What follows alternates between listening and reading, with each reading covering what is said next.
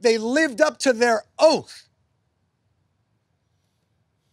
And yesterday, they spit on it in abject cruelty. These people thought they could finally breathe. You think their struggles end because the PACT Act passes? All it means is they don't have to decide between their cancer drugs and their house. Their struggle continues.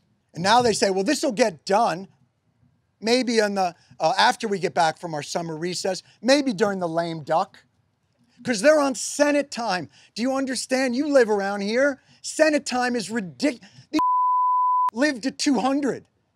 They're tortoises.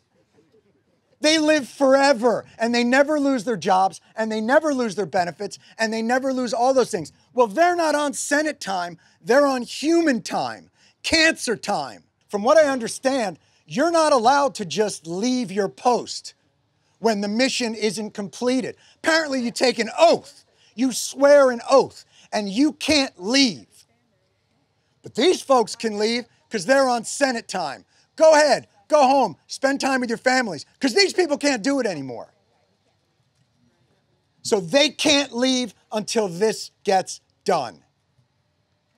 Because these people will not give up, they will not give in, and they will not relent. This is an embarrassment to the Senate, to the country, to the founders, and all that they profess to hold dear. And if this is America first, then America is.